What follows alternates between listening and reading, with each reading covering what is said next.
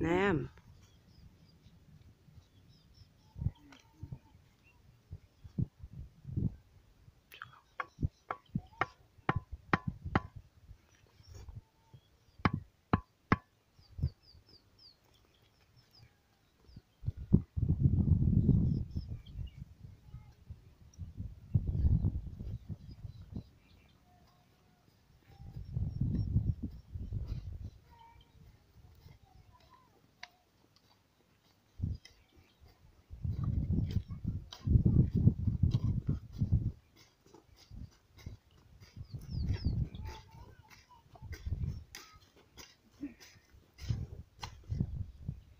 Planting of soya is something which is so close to my heart, especially when it comes to sharing ideas on how to do crop farming.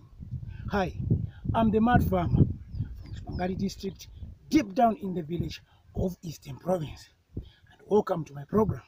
Like I always say, I'm not a professional man, but I'm somebody who's so passionate about agriculture. Today, I thought of sharing with you on how to plant soybeans. What is going to happen is I'll briefly explain on land preparations, what you are seeing in the background, applying of inoculant and planting, including how to increase the plant population in your field. The more the population, the better the yields. So right now, what we are doing right now is we are actually doing what we call, in other ways I can call it reaping. Most of the time reaping is done by either a tractor or cows. In this case, what we did is we had to plow this land. Okay, we had to plow this land. After that, now we leveled everything. Now we are putting in the lines. So what we are doing is we've got this rope which we are using for making sure that the lines are straight. We are not going to do ridges. The reason is we want to increase on the plant population, because most of the time if you plant the normal 5 centimeters apart, the plant population goes down. But if you do this method, what is going to happen is we are going to increase the plant population, because instead of you following the 5 centimeters apart, what you'll be doing is you'll be semi-broadcasting, like I'm going to show you later as we go ahead and mix the inoculant. So you can come closer. So as you can see, these lines are 50 centimeters apart. 50 centimeters apart. This is equally the same as reaping. As you saw, I was making these lines. These are the same lines where we are going to plant. So come with me as I show you how to do the mixing of inoculant and seed, and later on I'll show you how to plant. Somebody can continue.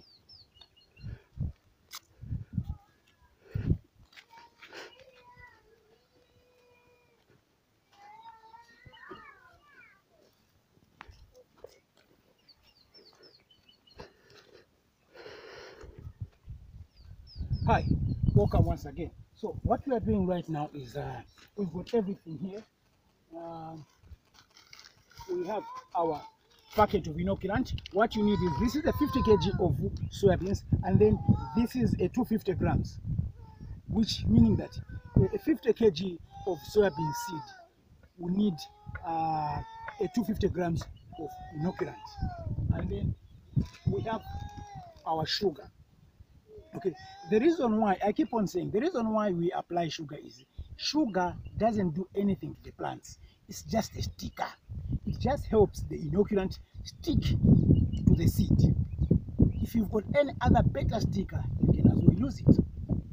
And then again, we have got water. We have got water. This is just ordinary water, which can be, I think, this is just ordinary water. It's just ordinary water. So now how we are going to do the measurements is, like I said, you need this. It's called fertilizer. You need this, okay, for a 50 kg. Okay, this is going to add some enzymes in the soil, and it's also going to add some bacteria and other nutrients in the soil, so that your soybeans can grow well, can germinate well. So now, instead of us putting this whole thing in this, we don't actually do that. What we are going to do is we'll be taking them bit by bit. The reason is once you apply fertilizer, once you apply inoculant to your soybeans, it means the seed has to be planted within 24 hours. So how do we avoid that, having excess seed? What we do is we get bit by bit. For example, you can get 10 kgs of your soybean seed and then get 3 tablespoons of this, and then you mix. After you are done planting, that's when you go back and get another. You don't actually mix the whole bag, but just in case you fail to finish. So what we are going to do is this is approximately I think about, this is about 250 to 300, and that's approximately about 10 kgs. Okay, you don't need a scale to measure this. You just approximate, because we cannot manage coming with the scales. So what we are going to do is we will actually do the mixing. We start with the sugar. I've done this demonstration before, but people keep on asking me the same questions. So what we are going to do is we'll get the 3 tablespoons of sugar. We get the 3 tablespoons of sugar. What we do, and then now we put the sugar in here.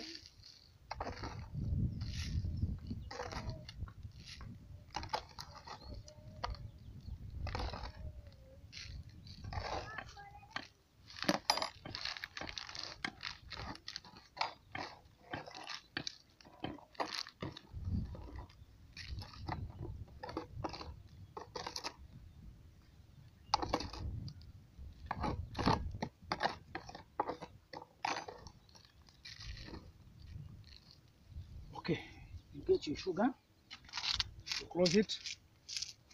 This is very highly concentrated. You make sure that it dissolves completely. This is a 500 ml bottle, so we've actually done almost half, which is about 300 ml. So it has to dissolve completely so that it's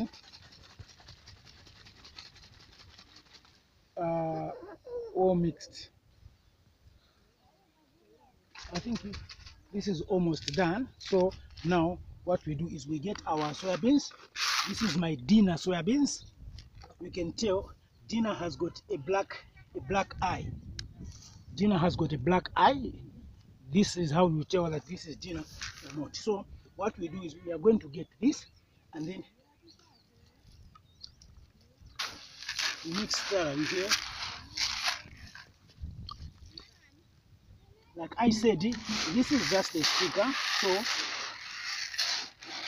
it will be more like you put moisture to your soybeans, which is ready to be planted.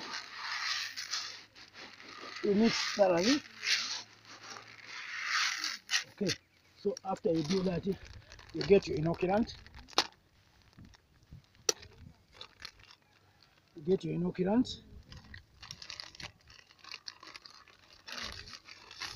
is your inoculant. So like I said, for every 10 kgs, what you do is you get your 3 tablespoons.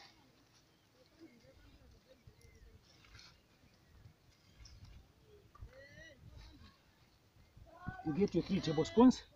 So now you get this. You now mix thoroughly.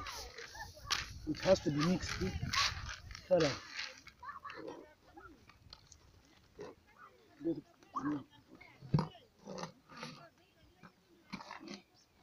has to be mixed thoroughly.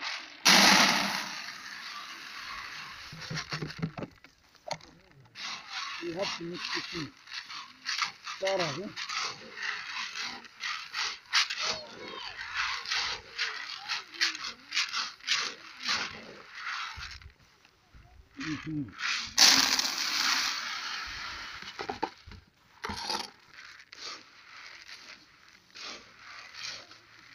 Make sure that these things are all mixed. The reason why I keep on changing it because the bucket is a bit smaller, so I need to make sure that these things are well mixed. So now, after we are done, we get okay. Our soya beans is now ready to be planted. So now, what we are going to do is, you can come with me. Let me go through it again. These lines we are seeing, these are, you can as well call them, it's more like a reaper where you plant these things in a line, because this one is going to increase your plant population. So now, what you do now is you actually do a semi-broadcasting. Can we come closer? You actually do a semi-broadcasting.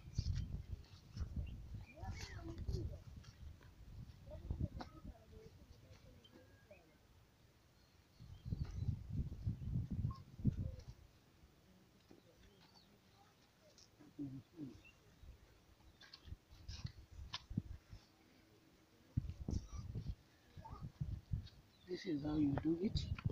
You can actually do semi-broadcast. This one is very, very good because it increases your plant population, and then you are going to have better yields. And then now, after that, now what you do is you come and cover them. How you cover them? You cover them lightly. You don't cover them too much. You cover them lightly. You cover them lightly. You cover them lightly. Then you continue covering them lightly, like this, which means you are good to go. So what is going to happen at this stage now? This is when you, if you've got that the weed killer, that one that kills seeds of the weeds, it's supposed to be actelic, if I'm not mistaken. Okay, you can get that after planting here, because the field is clean. You can actually spray. When you spray, the weeds will take time to grow. Okay, sometimes it won't even grow, because by the time the seeds are coming with the winds, the seeds of the weeds are coming with the wind, the soybeans would have grown and then would have covered everything here, and then they will have no chance of growing. Okay, so that's the time. This is the best time to spray. At this point is the best time now to spray your weed killer actelic, the one which actually kills all the seeds to the weeds. Then you will discover that sometimes you won't even need to do the weeding. Okay, and then another type of I'm just going to talk about two types at this stage. Another type of weed killer is, just in case you don't have this one at this moment, what you do is you wait after these things germinate, and then they give you about 3 to 5 leaves. That's when you can do the process of foliar fertilizer, where you spray every 14 to 21 days. Now let's get back to weeds, to weed killers. Now, at what time do you apply your weed killer? After this process, you wait until the weeds starts to appear. If there are no weeds, you cannot spray with weed killer. Okay, the selective, you can't spray if there are no weeds. So what you do is you wait a bit. The moment your weeds starts to appear, that's when you spray. But one very, very important thing, do not spray your weed killer if you see that your soya beans has started flowering. You don't spray. The moment it starts flowering, you stop your spraying of your weed killer. You stop. Okay, and then at what time are you supposed to spray your weed killer or any other pesticide, insecticide, fungicide? At what time you are supposed to spray them? Very early in the morning. Those who understand science, they will agree with me that from somewhere around from 16 to early in the morning, around 8-9, that's when the hose of the plants open. That's when you find that the hose open. That's when they suck the food, and that's when they do everything. Okay, including those insects which are in your plants. That's when they come out to start feeding on your plant. So once you spray very early in the morning or late in the afternoon, you will find that your weed killer will be very effective. Your insecticide, your pesticide, your fungicide will be very effective. You cannot spray your plants at midday, because by then all the pores in the plants would have closed. You know that even human beings has openings here. It's same with plants. Okay, they've got holes which they use to feed. So once you actually spray during daytime, you will discover that you'll be blaming the manufacturers that your weed killer, your insecticide, these other things are not working. But if you follow these simple instructions, you will discover that you will have a good harvest. That's that about beans. Most of the time, this is the same field I planted my soya beans last time. Because like I said, I don't have land of my own. I rent each time I want to do farming. That's that about weed killers and insecticide and stuff like that.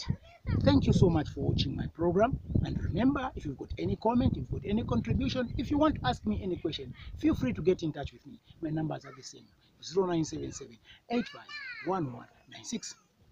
0977 851196. So better still, 0966 987051. 0966 987051. Please, when you give me that call, please go straight to the point. But when you send me a WhatsApp message or a text message, these two, avoid greetings. Okay, you can greet me and go straight to the point, rather than saying, "Hi, mad father." You go quiet. Expect me to respond. I don't usually respond because I've been overwhelmed by messages. So you can greet me, "Mad farmer, how are you?" And then you go straight to the point for the benefit of in the interest of time. Because once you just greet me, I'm not going to respond because there are a lot of messages which are always waiting for me. And then if I don't respond, please bear with me. Bear with me. I will definitely respond. Even if it means after 3-4 days, I will definitely respond to your messages. Those who give me direct calls, please always ensure that you are actually asking me follow-up questions. Those on Facebook, my Facebook page is The Mad Farmer Kapwata. The Mad Farmer Kapwata. The space mad as MAD space farmer Kapwata. Or those on YouTube is Mad Farmer Kapwata. Mad Farmer Kapwata. Let's get farming. Remember, farming is a business. Thank you so much.